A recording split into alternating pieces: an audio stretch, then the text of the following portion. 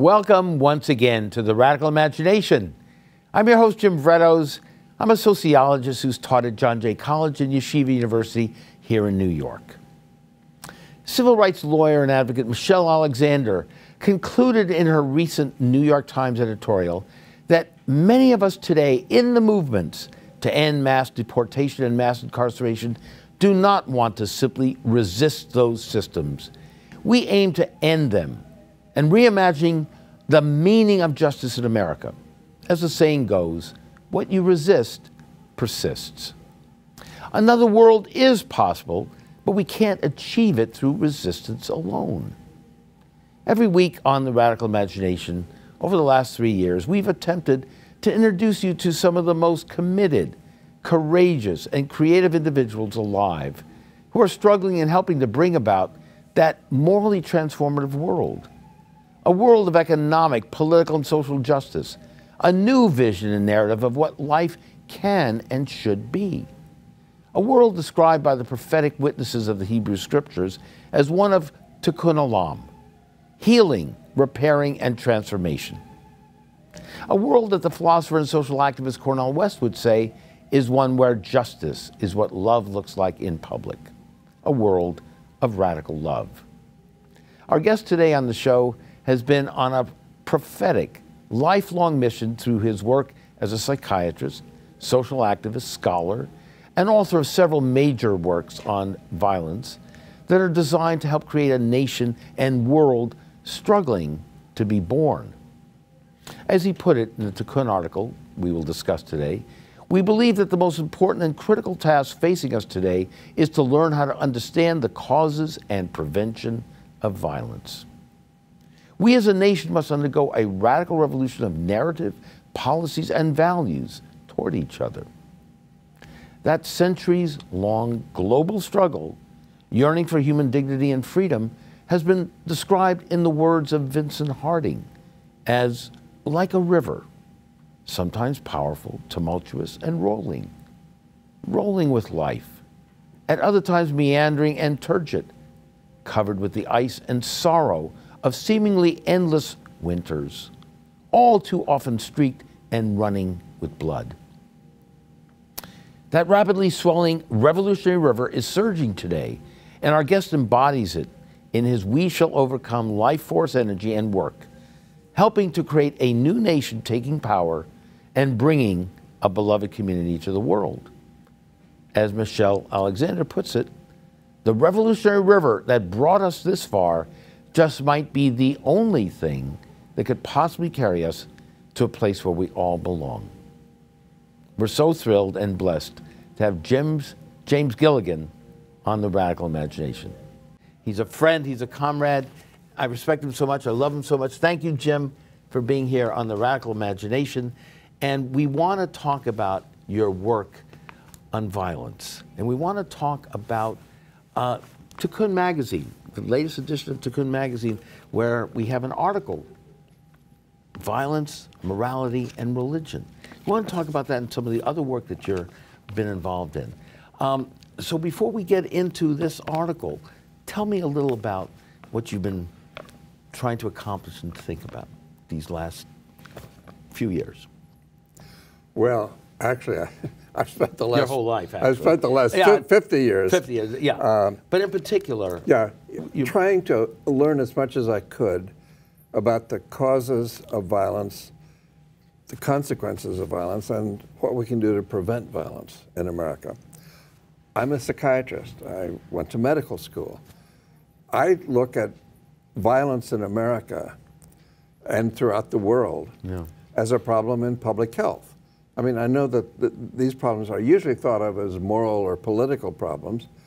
I approach them as a doctor. I see them as problems in public health. I'm concerned to prevent epidemics of violence, which we call wars or genocide. Or religious terror. And religious terrorism, absolutely. These are epidemics of violence. Right. Individual homicides or suicides are individual cases of violence. But they're all lethal. They all kill people. Right. And it's lethal violence that I'm most concerned about, because that is obviously the most serious form of violence. It's the one that's just totally you know, irreparable. So I've spent my life, my professional life, investigating this problem and engaging in experiments to find out what we can do to prevent violence, using prisons and jails as my, so to speak, social psychological laboratories in which to do this research. Right. And what I've discovered is that we can understand the causes of violence. We do know how to prevent violence. The only missing link here is the political will to do the things that we know will work. And the moral. To prevent Would you violence. add the moral will?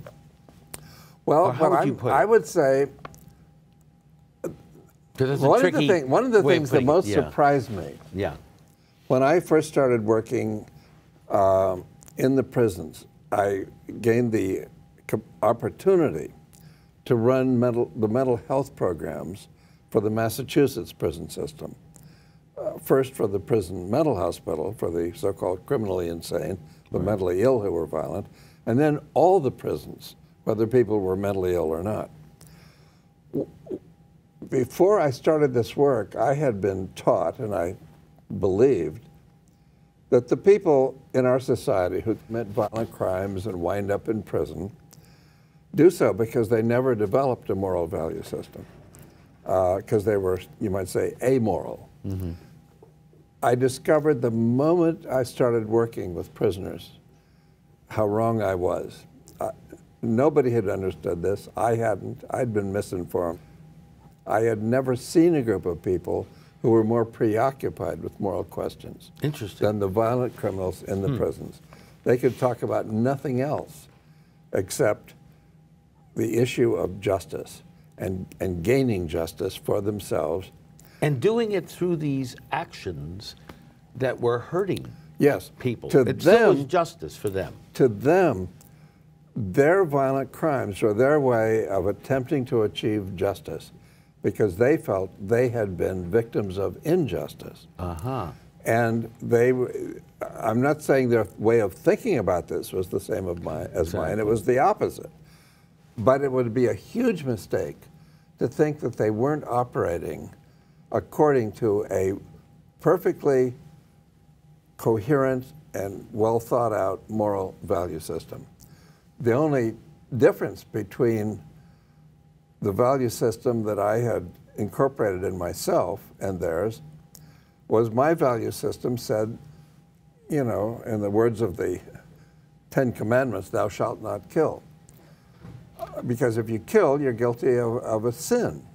But they were against other arguing people. that, in fact, they should kill to attain justice that was not given to them. That's right.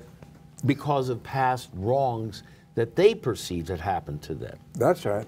And that goes across not just the individuals you were seeing in prison, but, and we're just going to see a clip pretty soon on religious terrorism. And you then can expand what that is all involved to groups of people who are thinking the same. And the cycle goes on, and that's what we need to somehow understand and stop. Otherwise, we're in Dr. Strangelove world here. That's right. Nuclear holocaust. That's right. What I discovered was the paradox that, you know, I had been raised to believe that the solution to the problem of violence in the world was morality and religion.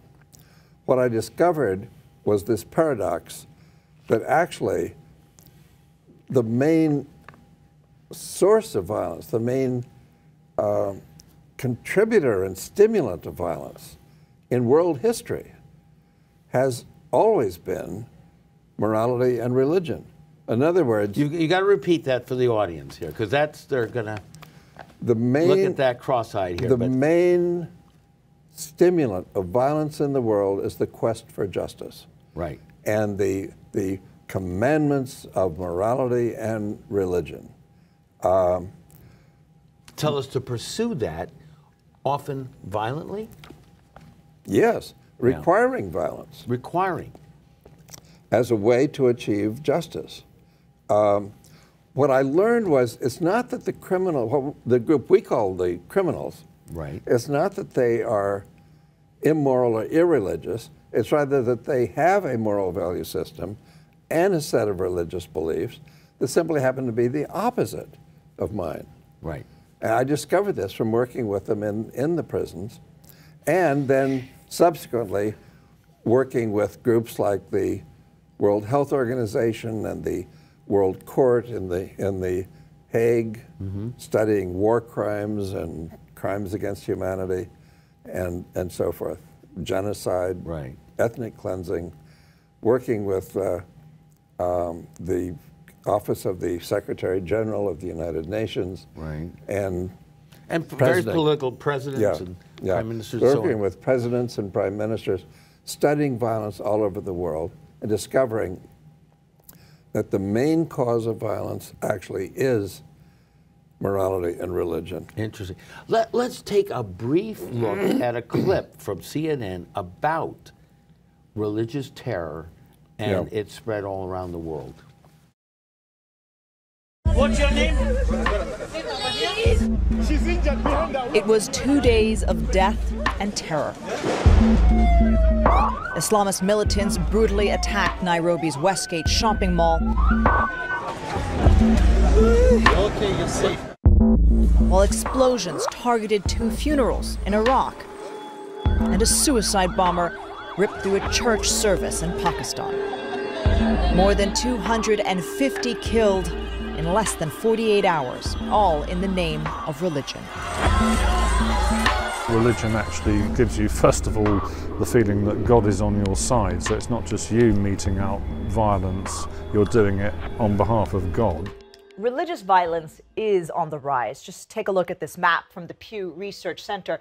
Countries in red and yellow have the highest incidence of sectarian violence. Note in particular the Middle East and North Africa. The number of countries mired in sectarian strife has doubled in the last 3 years. But also Russia, battling an Islamist insurgency in Chechnya, and a surge in violence creeping across Asia, especially in Pakistan, with more religious violence than any other country. In fact, according to this report, about 75% of the world's population, more than 5 billion people, live in a country with high to very high incidence of religious violence. From the Crusades to Al-Qaeda, holy war has been waged across the centuries. But in the 20th century, secular political movements had kept a lid, sometimes brutally, on religious tensions. But now, with seismic shifts such as the Arab Spring, sectarian violence has flared again. In Iraq, for example, the centuries-old battle between the 2 rival sects of Islam, Sunni and Shia, has resumed, spilling over into neighboring Syria. And it's not limited to Muslim-majority countries. In Myanmar, the easing of military rule has resulted in militant Buddhists attacking and killing members of the Rohingya Muslim minority. Well, I think that wherever religion is bound up with national identity, then anybody who isn't of that religious group is exposed and could be expunged. A disturbing trend leading to fears we may see more horrific attacks like this. Atika Schubert, CNN, London.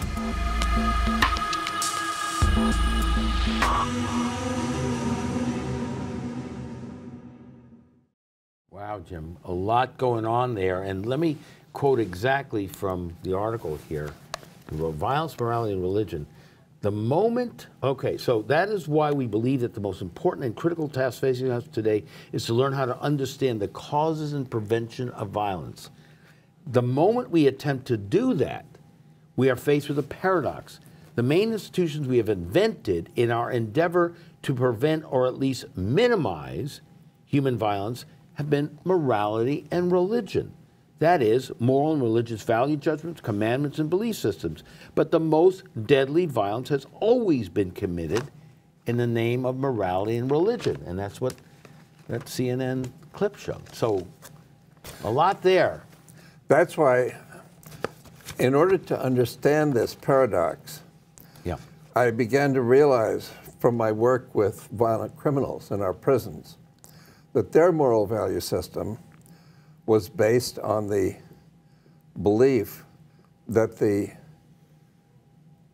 worst evil in the world was shame. Is to be shamed. Was to be shamed, and yeah. humiliated. Yeah. Or disrespected. Disrespected, insulted, right. ridiculed, rejected, treated as inferior, treated with contempt. Which they had been. Which they had been. Generally speaking. The most violent right. criminals had been subjected to degrees of shame and humiliation that had just been overwhelming to them. Right. And they learned to think that that was the worst thing in the world, the greatest evil, and that the highest good in the world was the opposite of shame, namely pride. That is, self-respect, self-esteem, feelings of self-worth, and being respected by other people. Then I learned that the moral value system that I had been taught and had internalized was the opposite. I called this first value system, the one that the violent criminals believed in, I call it a shame ethic, because the point of it is how to avoid shame and replace it with pride. I realized I had been raised to believe in what I would call a guilt ethic, which is the opposite. In a guilt ethic, the worst evil is to be guilty of a sin. This is from your own religious From my own religious background. I was right. raised as an Episcopalian. And then exposed to Roman Catholic teaching and also Jewish teaching.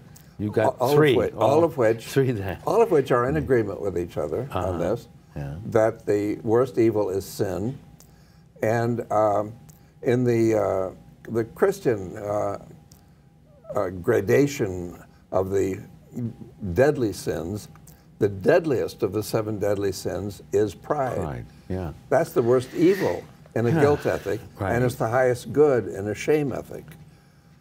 In a guilt ethic, the worst evil is pride, and the highest good is the opposite of pride, namely humility, and self-effacement, unselfishness, self-sacrifice, and so forth. And to be altruistic rather than egoistic. Whereas in a shame ethic, the highest good is to be egoistic and prove that you're stronger and Macho. greater than anybody else. Right. Okay. So I learned that there isn't just one morality in the world, there are 2, and they are opposites. But they are equally well thought out, they're equally coherent as moral value systems and commandments.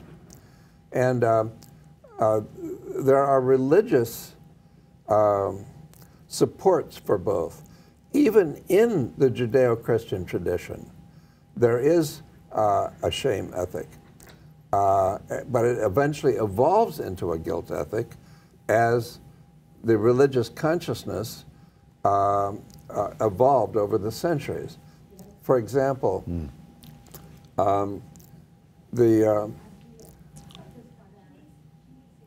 when I would talk with violent criminals in the prison, right. I would ask them why they had killed somebody or assaulted somebody or raped somebody. I would get the same answer in almost every time, because he or she disrespected me. And they used that term disrespect so often that they abbreviated it into the slang term he or she dissed me. They openly, and it struck me that anybody who uses a word so often that they abbreviate it, it tells you something about how central that is in their moral and emotional vocabulary. So they very willingly expressed this to you. Oh yeah. That was just, you didn't have to prod or anything. Okay, so this is, and not they were only an open to me, book. Not only to me, I'd hear them talking about that to each other. Right. You dissed me. You dissed me. You know, I'm going to kill you. You know, whatever. Right. And that would be the motive and the justification for murder or rape or other violent crimes. This was an eye-opener for you to realize this dynamics, Well, it was. On the other hand, I could certainly correlate it with experiences I had growing up. I mean, I'd seen bullies in the schoolyard. I'd seen my own father, who was very violent, and I would see him behave that way when he felt he was being seen as inferior, and he could only prove his superiority by means of violence against other people. So I'd certainly learned some of this even before I started working in the prisons. Right. And you were there over 2 decades, right? Is that? Or 5 decades, Jim. I started in 1967. In the Massachusetts prison system. In the Massachusetts prisons. Then I've worked in prison systems. Right. All around this country and all around the world. Right. Exactly. So make the connections for our audience to what we just saw here in the CNN clip, the rise in religious violence. Well, remember, the main source of moral commandments has always been religions. In the Bible, we think of the Old Testament, which says, "Thou shalt not kill." And that's, to me, the essence of a guilt ethic. But also in the Bible, you have a shame ethic, where God commanded the Hebrews to commit genocide against neighboring tribes, to kill every man, woman, and child, and even all the cattle and livestock of the group, and burn down the cities. That God commanded violence. So that's also a part of our religious history. What I would say is that in the history of the Jewish people, they evolved culturally from a shame ethic into a guilt ethic. And the same thing happened with the ancient Greeks, who went from the ethic of the Iliad, where the highest good is to commit genocide against a community that shamed you or humiliated you, which the Greeks felt the Trojans had done. Eventually, though, they developed a guilt ethic as Hellenic society evolved over the centuries, and finally reached Socrates, who believed in a guilt ethic. He said it's better to be a victim of injustice than to be a perpetrator of it. Well, that's a guilt ethic. So this goes back and forth in various civilizations, the dialogue and... It does, but there is a developmental progression or regression. Okay. Yeah, and I'm saying that a shame ethic is the more primitive. It's the first moral value system that people believe in. And eventually, once people realize that they're not impotent and inferior, and they begin to develop skills that they can feel proud of, they then realize the danger with that is that they can use their power and skills to hurt other people. So they also need to develop the emotional capacity to have feelings of guilt about hurting other people.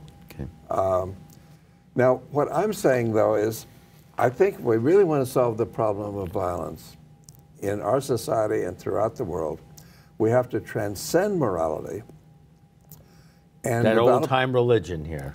In that sense. And the old-time religion. Right. I think we need to transcend morality by attaining the capacity for love.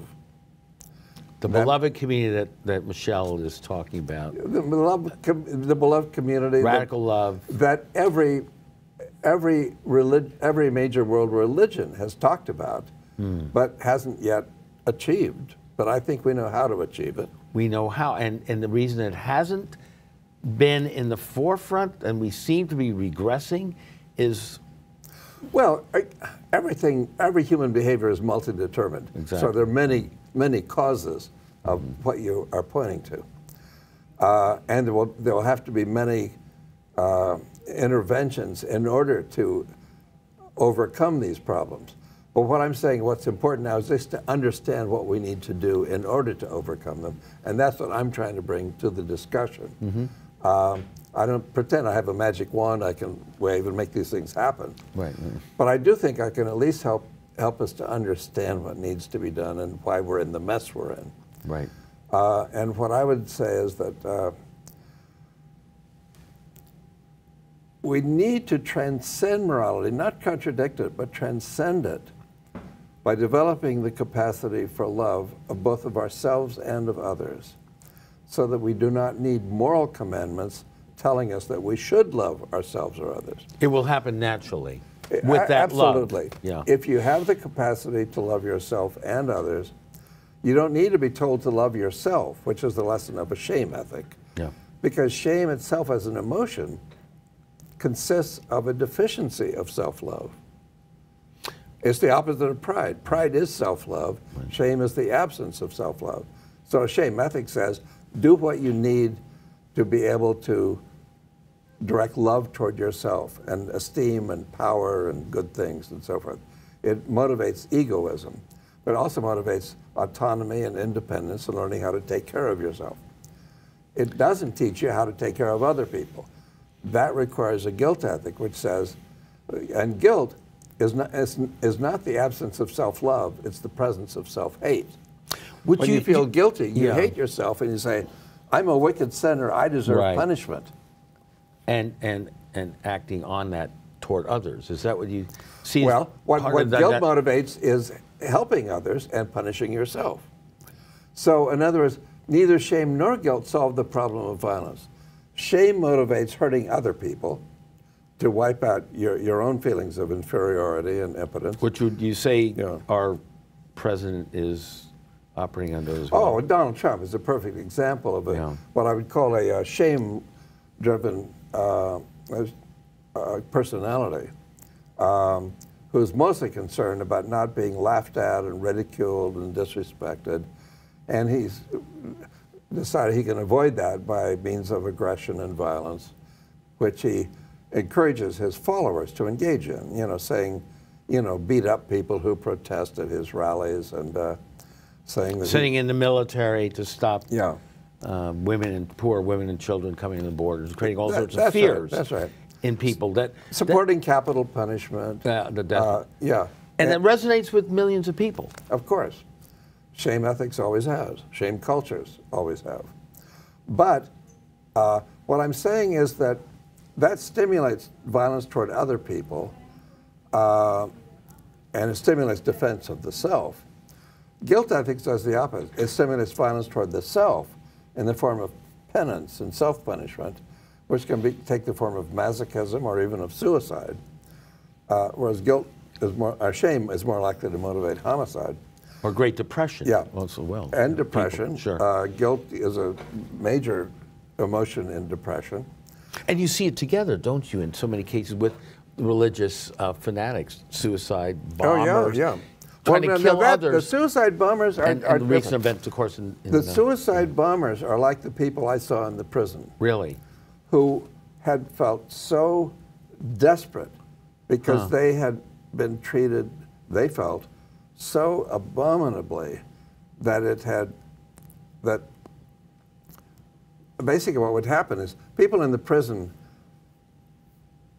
I saw thousands of them, would feel so abused and mistreated that they would keep fighting against the people who were abusing them, like the prison guards, and they'd get even more abused and more punished. Until finally, self-fulfilling prophecies. They were in a solitary confinement. Right. The lights were turned off. The door was closed. The mattress was taken away. They were denied visits, phone calls. In other words, they were deprived of everything. They would be so angry, they wouldn't care if they themselves got killed. Really? When you opened the door, they would come out to fight against everybody, and they would tell me that they didn't care whether they themselves lived or died, as long as they could inflict as much violence as possible on the people they felt were tormenting them. And I saw, these weren't just words, I saw them actually behave that way. They would provoke being killed by other people, either by other inmates or by the correction officers. And in the United States, on the streets of our cities, several hundred of people are killed every single year by doing that.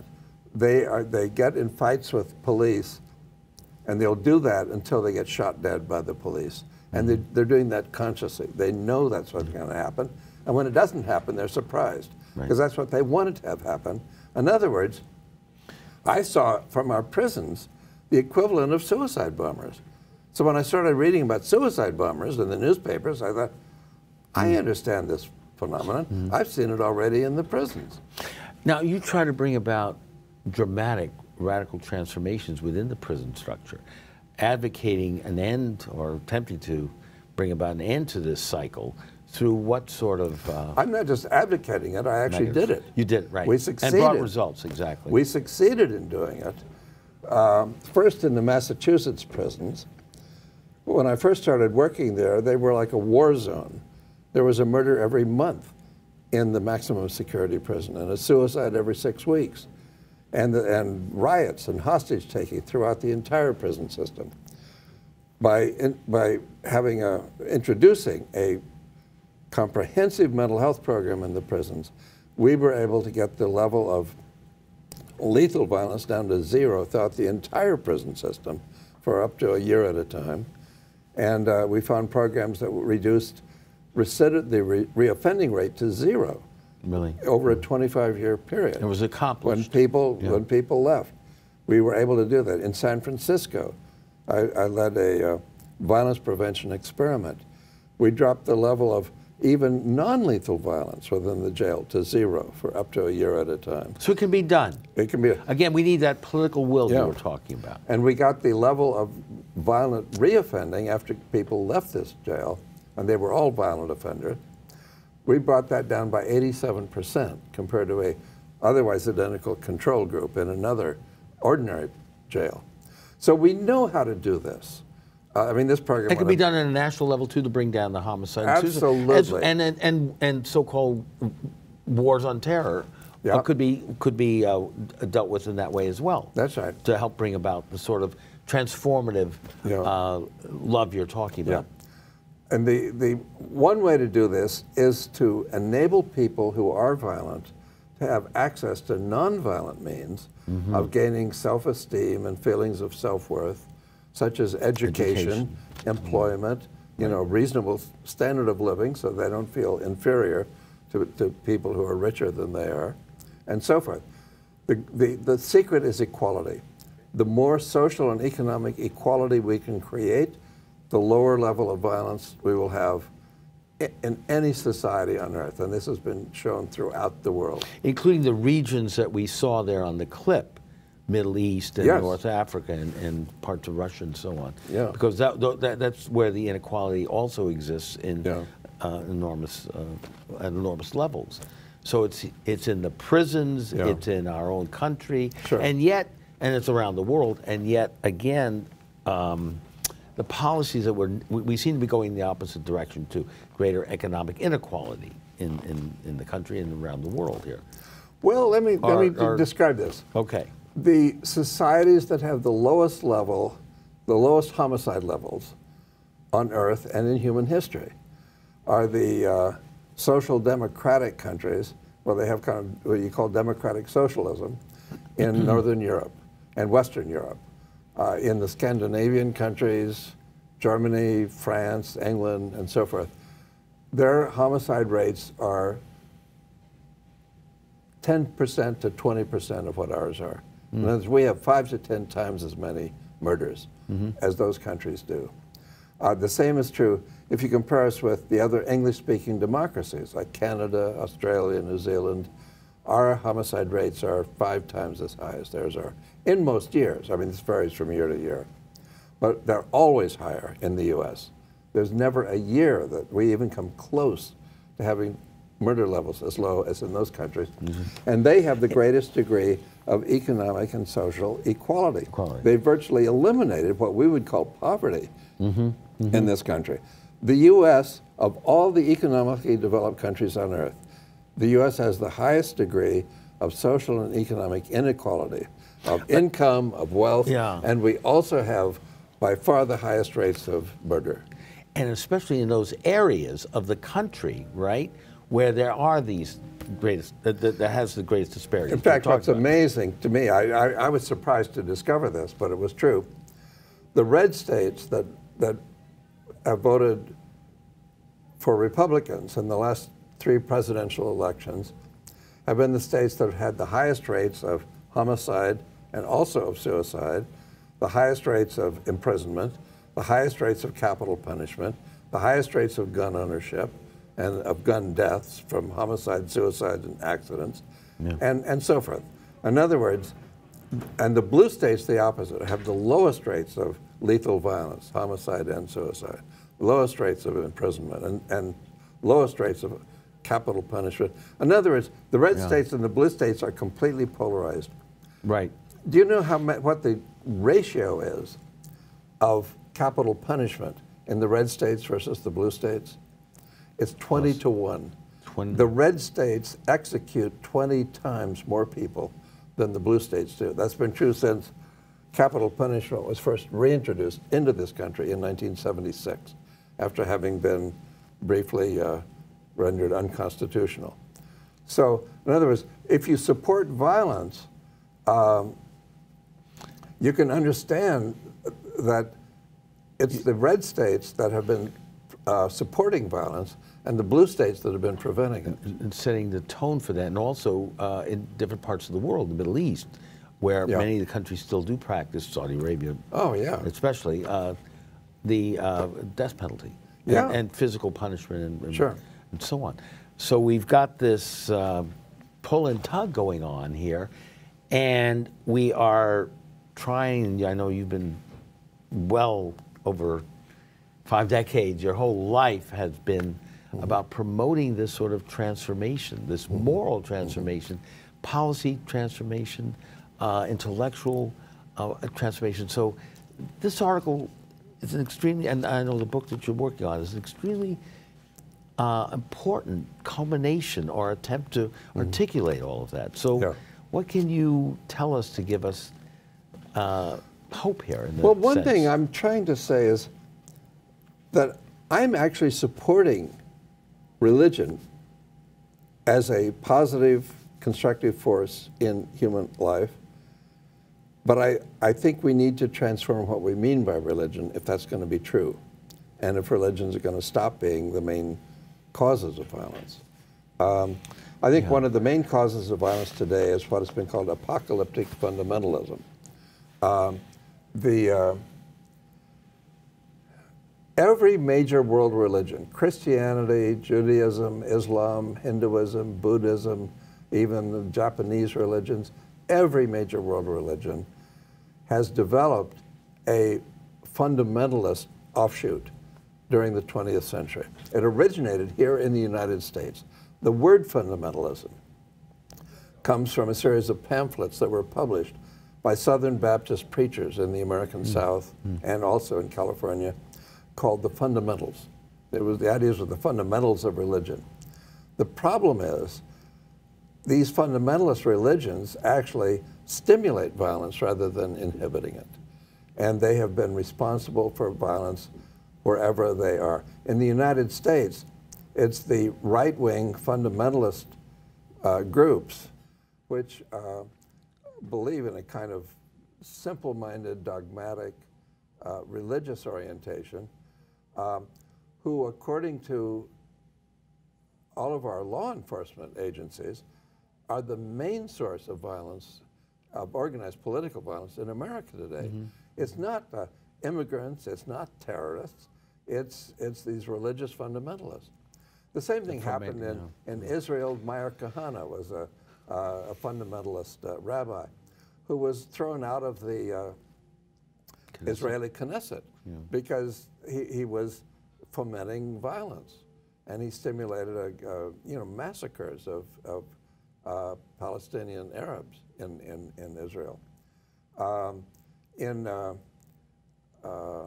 Islam, of course, we see that all over the Middle East now. And it's taken the form also of more secular nationalistic movements, authoritarian movements, fascism and so on, and communism, also in the 20th century. One thing that I think is really important to understand here is that since the scientific revolution of the 17th century, 4 centuries ago, and the European Enlightenment of the 18th century, the world religions have been under great stress. They've been subjected to a great deal of skepticism because science is based on skepticism. It's based on doubt. Religion is based on faith. Certainty and and science is based on doubt. Science says doubt everything. Take nothing on faith. Question. Only believe those hypotheses that have been shown to be correct by means of empirical data. Well, Truth is never final. Yeah, that's created a great problem for religions. And one way that many countries have dealt with that is by developing what has been called political religions, starting with the creation of nationalism at the time of the French Revolution.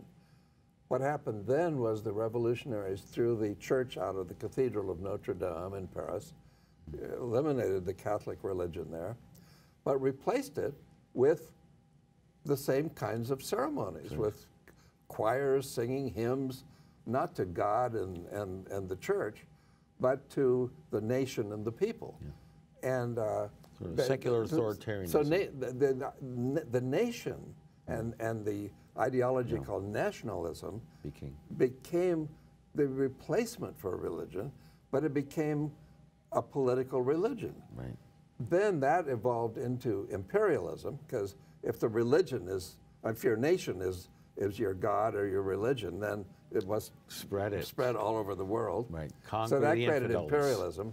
Yeah. That imploded in World War I when the four greatest empires, or four of the greatest, got destroyed, and that left a vacuum that was replaced by totalitarianism, fascism, Nazism, Stalinism, and so forth. And then those finally collapsed. But they were political religions. With the historian on that CNN clip, Michael Burley, the English historian, has pointed out that Nazism was a political religion. Hitler was like the god or the pope or whatever you'd want to call him, and so forth. But then all that got defeated. The Nazis got defeated, and communism imploded finally in 1991. And that left a vacuum, which was replaced by apocalyptic fundamentalism. Religious which is now, I call the nationalism and totalitarianism religions disguised as politics. I'd call apocalyptic fundamentalism politics disguised as religion, because it's a political force. The fundamentalists all want to take over the world. That's it. Different group of actors are trying to accomplish the same thing. Yeah. So we need to transcend this. Tikkun Olam. And go ahead. And I think we need to understand these things first. Yeah, the dynamics. If we're going to be able to reduce the level of violence in our society, because let me make one thing clear. If the theory of evolution has shown anything, it has shown that almost every species becomes extinct sooner or later. 99% of the species that have existed in the course of evolution have gone extinct. And there's no, from the dinosaurs to our closest relatives in the genus Homo, the biological genus we belong to, our closest relatives, like the Neanderthals, they became extinct. There's no law in heaven saying that the human species isn't going to go extinct. We could render ourselves extinct. We could become the first species in evolutionary history to render itself extinct. We saw that earlier. That was the opening clip with Dr. Strangelove there. Yahoo and... Yeah. So I think there's nothing more important now than for us to understand the causes and prevention of violence. I think we know how to do it. The problem is that many people want violence because they think that's the only way they can build up their self-esteem and prove that they're more powerful than everybody else. So the nationalism that Trump is calling for is in fact what we need to also resist, because it's bringing back the same sort of mentality, appealing to the same sort of fears that in the past has only promoted and perpetuated more and more violence. Trump's rhetoric is a recipe for violence, and it has succeeded to the extent that his followers have been engaging in murder of people. The Charlottesville murder, where the Trump supporter drove a truck or a car into a crowd of pedestrians and killed somebody. And we had this recent sending of pipe bombs. We had this guy in Pittsburgh who's really even more violent than Trump. His only objection to Trump is Trump wasn't violent enough. Well, Trump himself said his only objection to the followers of his who beat up people at the rallies and were then convicted of assault and battery for that, His only complaint about what they did was they hadn't yet been violent enough. So in other words, Trump is really supporting this escalation of violence, and he is succeeding. He's getting followers to become even more advocating for violence even than he has.